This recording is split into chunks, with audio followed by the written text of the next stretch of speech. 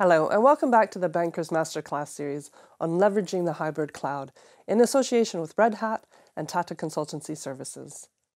I'm Joy McKnight, Managing Editor at The Banker, and I'm joined by Red Hat's Ramon Villarreal and Kishore Banavar from TCS. In the third chapter of this Masterclass series, we'll be taking a deeper dive into specific use cases around enhancing payments. Ramon, how can hybrid cloud really enhance and extend payments across industries?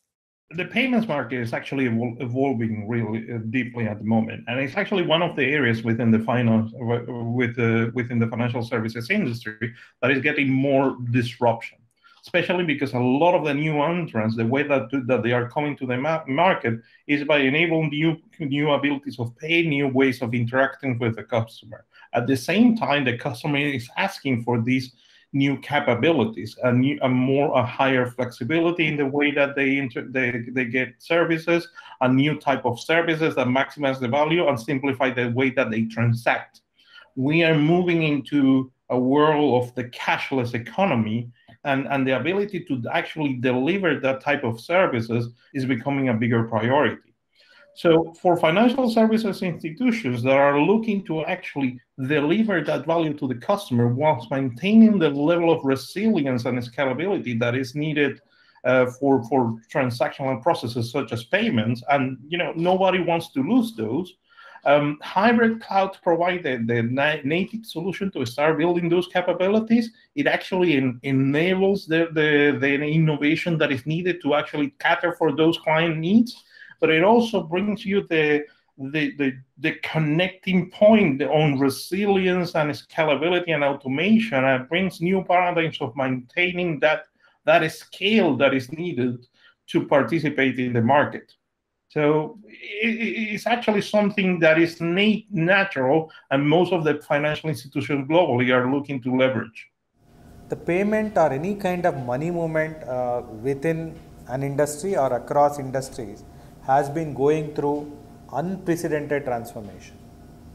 In fact, payment is the only main glue that connects industries such as banking, retail, insurance, and so on.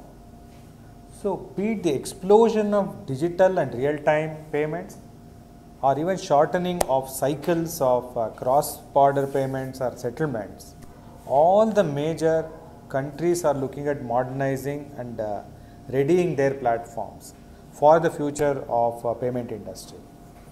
So due to the distributed nature of payment value chain, or very high scalability needs, or sometimes even seasonal peaks, or intolerance to any kind of failures or outages, or a need to integrate with various industry and cross-industry players, and also some new opportunities to establish and leverage payment analytics and so on.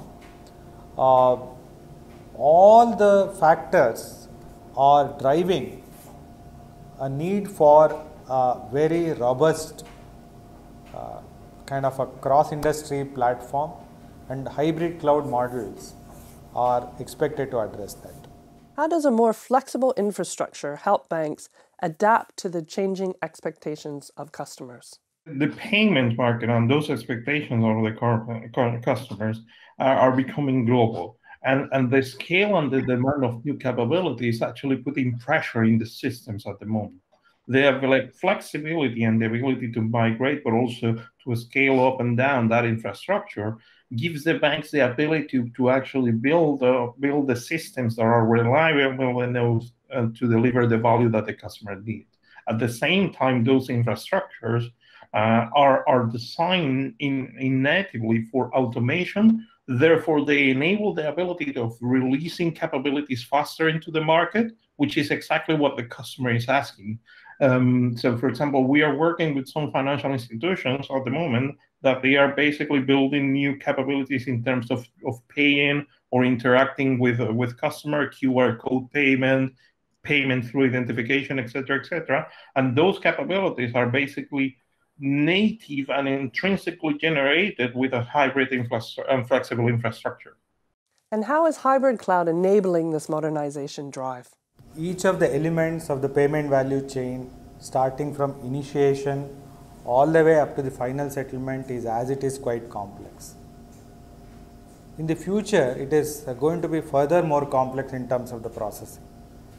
It is expected to be more distributed with many more players and capture points coming in, maybe for loyalty or marketplaces or offer ecosystems, connected payments, payments initiated by IoT devices, wallets and so on.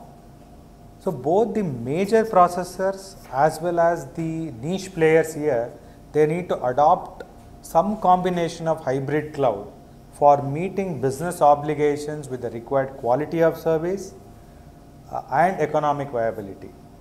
Of course, based on our current conversations with various players, major banks, central payment infrastructures, including network processors, are taking a very cautious and measured approach towards cloud adoption. Of course, they are making incremental steps.